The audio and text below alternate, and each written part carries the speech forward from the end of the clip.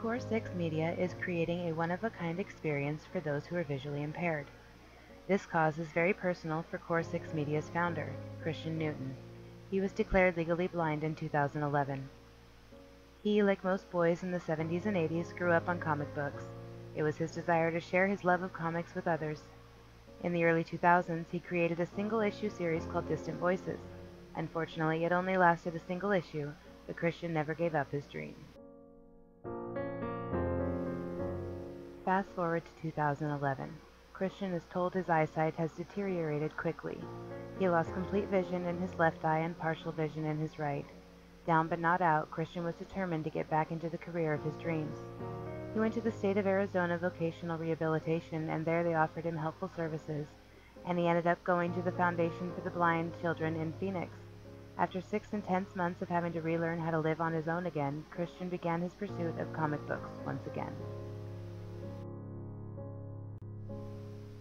After a 2-year loss of focus, Christian posted in a Facebook fan page for the Phoenix Comic-Con about his vision. Within just weeks of that posting, he was asked to present his idea at the 2015 Phoenix Comic-Con. In the months leading up to that big exciting day, Christian built up a team of artists and voice actors and together created Stan's Adventures. They completed the first page of the soon-to-be ongoing web comic and presented it at their panel at Phoenix Comic-Con 2015. Stan's Adventures in Comics for the Visually Impaired was a hit. We have Christian, the creator and writer of Stan's Adventures today, also the head honcho of Core 6 Media. Christian, thank you for coming. Oh, you're very welcome. And my first question would be, what inspired you to start this project? Being declared legally blind, it kind of helped start all of this.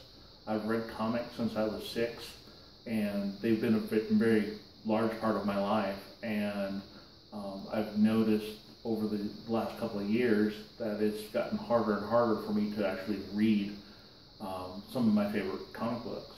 And I posted in the Phoenix Comic-Con fan page, the Blue Ribbon Army, about why there were no panels on comic books in the visually impaired. Well, Jim Smith and a lot of other local creators kind of got behind that, and next thing I know, I get asked to put on a panel for this year's Phoenix Comic-Con. And I chose, out of all the stories that we had, that the easiest one to do would be Stan's Adventures, and I'm kind of glad that I picked that one. How were you hoping to impact the community when you started this project? I'm hoping that it'll bring awareness to not just the small press companies that are out there, but to some of the bigger ones like Marvel and DC and Image and Dark Horse, that even though there are people out there with visual impairments, they can still be entertained by their characters. I grew up with these comic books, Batman and Superman and Spider-Man and X-Men and Avengers, and it's to see somebody new experience those characters for the very first time in a way that is beneficial to them will just make my heart grow even larger. It's something that I want to impact everybody who not just is visually impaired, but has dyslexia or ADHD. You know, I want them to experience these characters in a new and exciting way. Why? What makes this different than other animated comics that you can find on YouTube? This one is not actually animated. That's the difference between Stan's Adventures and most of the other comic books that are out there, because a lot of them have motion comics, and they're actually almost on par with a fully animated cartoon. My Stan's Adventures will actually just be a comic book page with the narration of the descriptions for the visually impaired, as well as actors portraying the characters that a normal sighted person would see on the page.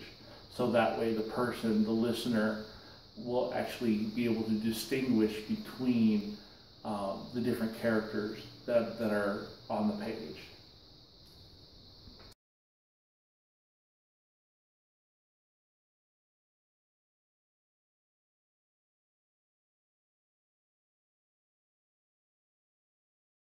Core 6 Media presents Stan's Adventures, created by Christian Newton and Ian Tan, written by Christian Newton, art by Heather Moffat. Hey Vera, have you seen Bungwalla? Morning, Verge. Yeah, he's in the kitchen. How many times have I told you not to call me that? At last count, 23,159,637. Oh, for the love of... Get back to work, Vera. I am working here. I never stopped working. I am always working. Working. Working. Working. Working. Working. Bungwalla! Stan, my man. Just in time, man. My new creation just finished cooking. You wanna try? Is this the Mega Magnospheric Carnivorous Super Special? With extra jibs.